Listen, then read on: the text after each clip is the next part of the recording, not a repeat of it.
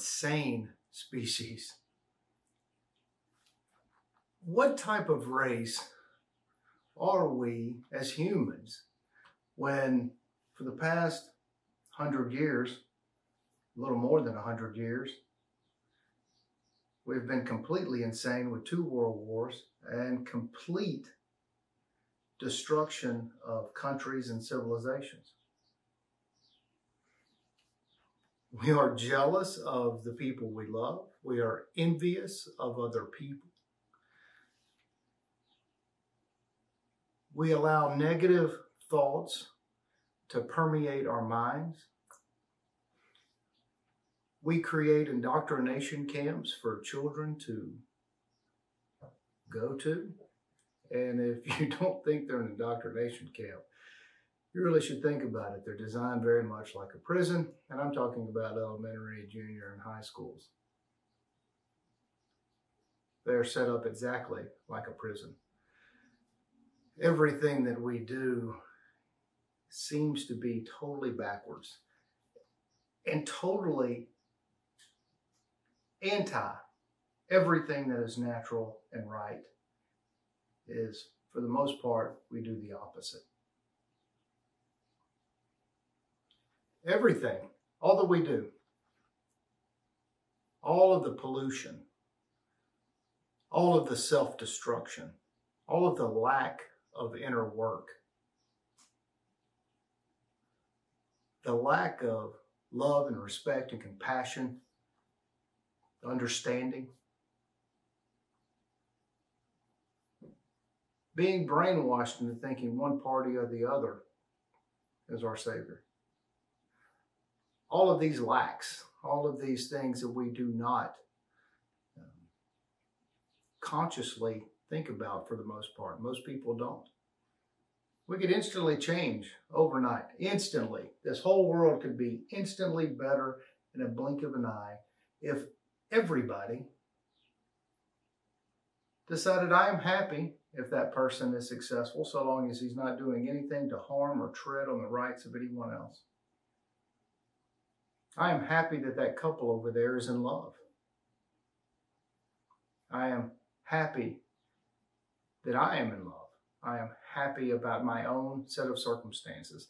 I am happy to know that I live in a world that would allow me to be free to pursue whatever endeavors that I have a passion about or that I feel that can be a benefit to humanity, that allowed my level of existence in this realm of reality that we have to navigate through, if it made it better. If we said we're not going to listen to politicians and these artificial borders and restrictions on travel and restrictions on freedom, just ignore them. The extortion that is forced upon all of us, the government being the largest mafia. That is just a funny thing to say because it's so true. Comedy is the truth in many cases. That's why it's funny. So the point of the video is to say that we are insane and we don't have to be. It just takes a little work. It takes a little reflection. It just takes a little bit of looking at ourselves. And there are a lot of different tools and methods on how to do that. There are a lot of great Zen masters and a lot of wonderful philosophers, a lot of different political constructs, a lot of different methods on teaching children, thousands of solutions on making the earth more livable, making it healthier, making it less polluted. All things that are easily within our grasp. But we have gone into this cycle of insanity over and over and over, believing that there's going to be some kind of political savior. There's going to be some type of guru or something that is going to save the day. When in fact, we are all the guru. All the answers are inside of us. All we have to do is come together, create communities, create different groups that come together to find solutions. They're all here. We do not need war. We do not need restrictions on our freedoms. And that can be defined in different ways for different people. And that's why it takes open and honest debate and understanding with no agenda on, oh, I have to be right. Oh, you are wrong.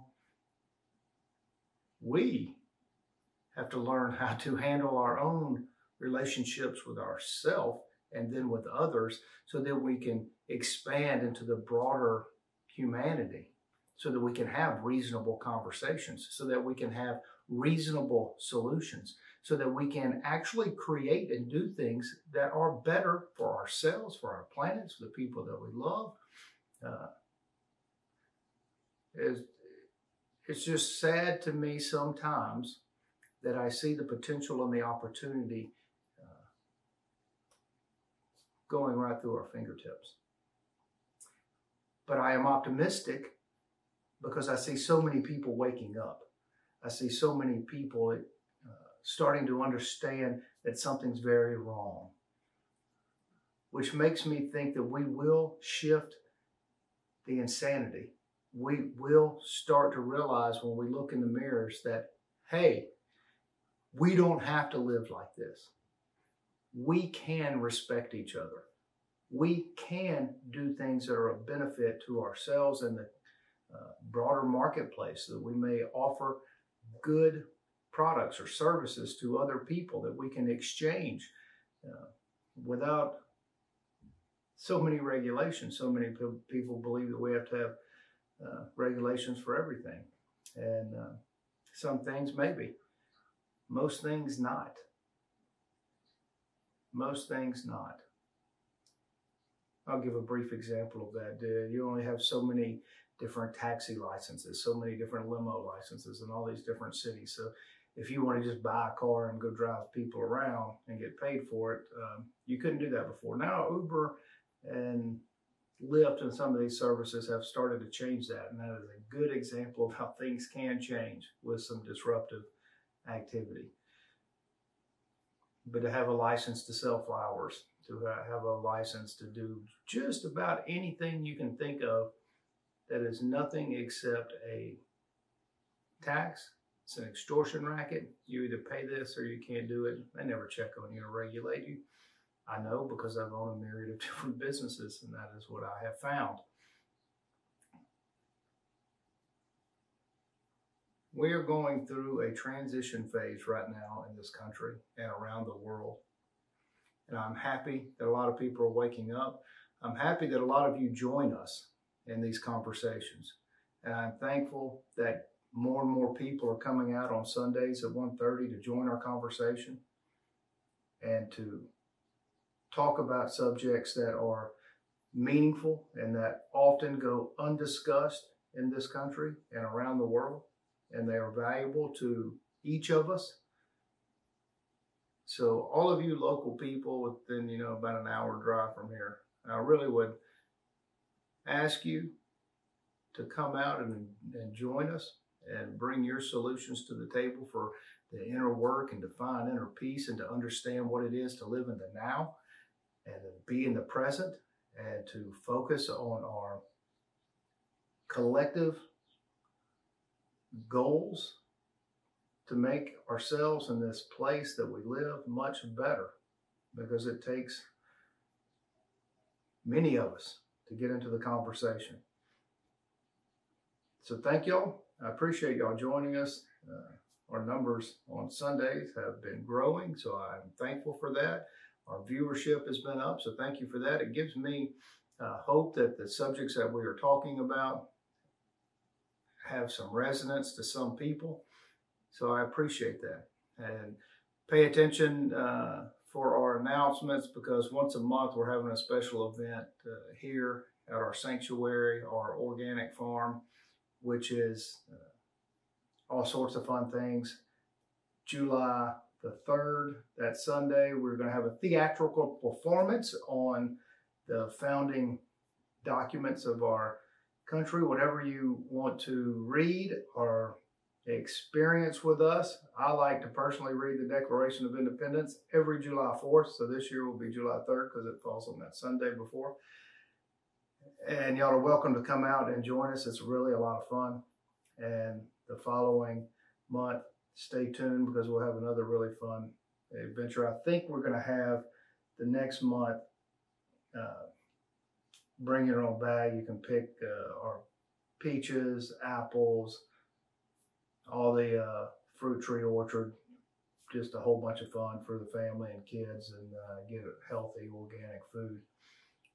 And we'll make that announcement, but that is what's going to happen the following month in August. Thank y'all. Let's not allow humanity to sink further into insanity. Let's all look inside of ourselves, and let's do and be more. Thanks, and I'll see you next time.